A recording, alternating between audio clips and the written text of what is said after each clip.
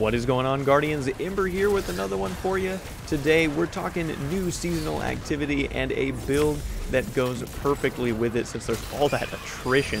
This Solar Titan build using a reworked exotic is perfect for that activity, but before we get into it, let's head down below this video. Absolutely obliterate that like and subscribe button. Don't forget to stick around at the end of the video for an original meme. And without further ado, let's get to it.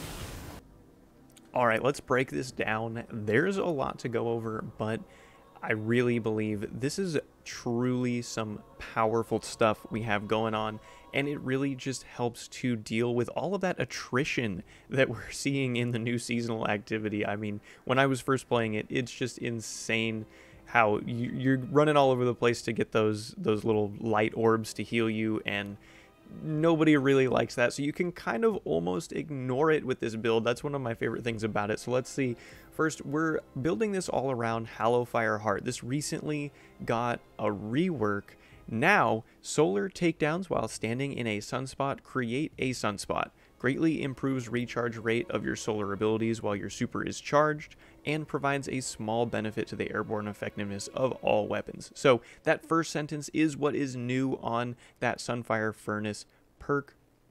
Solar takedowns while standing in a sunspot create a sunspot. So it can be an ability like already in the aspect that we'll go over, but now it works with the Prometheus lens. That's right, one of the best exotic trace rifles in my opinion. Super fun and synergizes so well with so many different solar builds. So with this, fires a solar trace beam, creates a field of heat energy that grows as the weapon is fired. Sustained damage applies scorch to the target, so that little bit of scorch is nice right there. But we also have the catalyst, which gives it incandescent. So we're going to be pairing a lot of this stuff together, and I'll break down just exactly how much scorch we're applying with each of the things we're doing. But then we do have that last weapon trait here. Kills with this weapon return a fraction of the ammo used to the magazine from reserves, extending the beam's duration. So if you can get this ramped up, if you can get it all the way maxed out at the max damage that it's going to do, you can really just start deleting tons of ads, and they won't really have too much of a chance. You'll be really just cruising through everything, and it kind of just liquefies all of it. It's just a little laser beam. Begin laser ignition sequence. So we're kind of making a little bit of an ability spam build here with the Hallofire Heart. We're going to go over just exactly how we're going to do that and how we're going to get so much healing. First off, the throwing hammer that you have, the one that you can pick up, it gives you cure. So that's instant health back. And we're pairing that with Soul Invictus. So anytime we get a hammer kill, it's going to create a sunspot at the location. And we're going to get that immediate bit of cure. It's going to heal us. And then afterward, we are going to stand in the sunspot and continually get our health regen. So we can almost ignore those little orbs that are going to be around on the ground for healing us in this activity, and it really makes it kind of easy mode.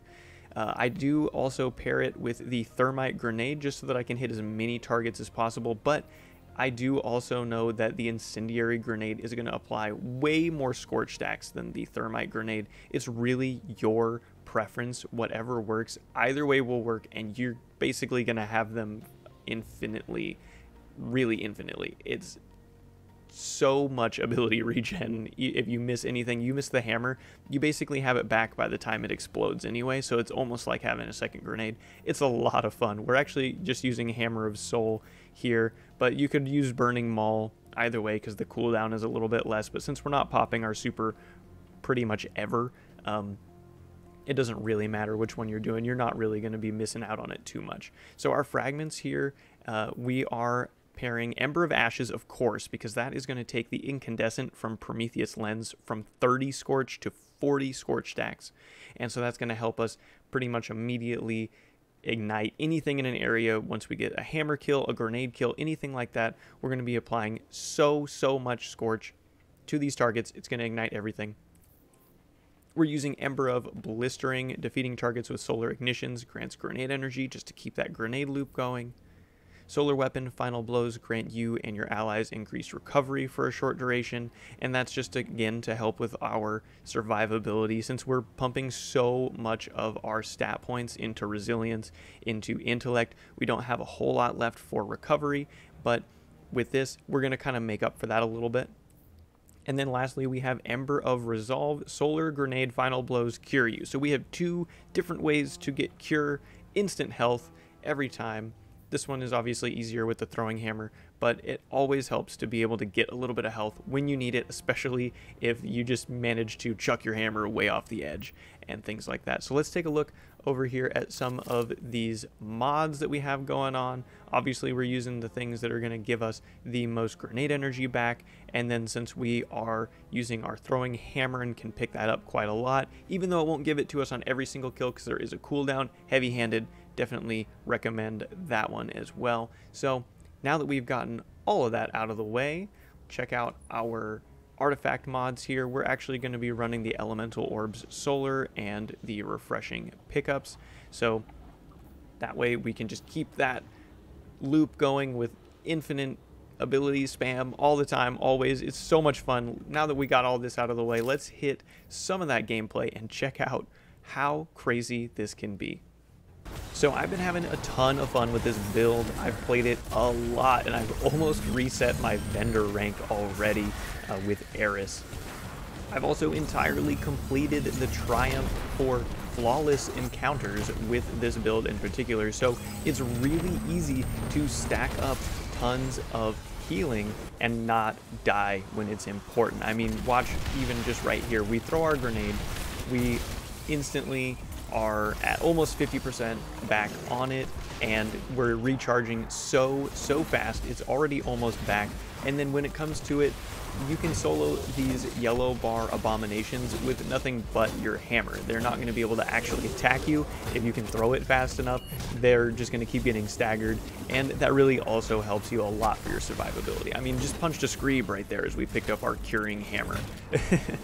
We're actually going to miss picking up our hammer there. It's going to fly way off to the side, and you can already see it's tons and tons of energy. All three of our abilities are down, and they are coming back super quickly. It's not necessarily infinite, but it's definitely more than you usually would need to feel like you're in a safe spot, ability-wise at least. And Prometheus lens makes easy work of a lot of different challenging enemies, like wyverns. I don't know what it is about wyverns. I seem to have a lot of trouble with them when they just run around and get all up in your face shooting that massive cannon at you. But the Prometheus lens is fantastic at just melting the hell off of them. And I am a big advocate of just having a fun, relaxing time in Destiny with all the different builds you can make, just picking something that's fun, that you can use to just go out and enjoy yourself. I mean, look right here. I'm gonna fail at this jump 600 times, it feels like. Finally get up, almost dead, be able to use my hammer twice, and instant full health again. You really don't have to pay attention to all that much or be perfectly accurate and precise about everything. Miss your hammer, just throw it way off into the distance, and you're still just totally fine and chilling. So that's really all that there is from me right now. Let's toss that meme up on the screen. Thanks for stopping by, Guardians. Let me know in the comment section down below how you have been enjoying this new season of Destiny 2. I think it's a whole lot of fun, and I look forward to crafting a lot of the weapons.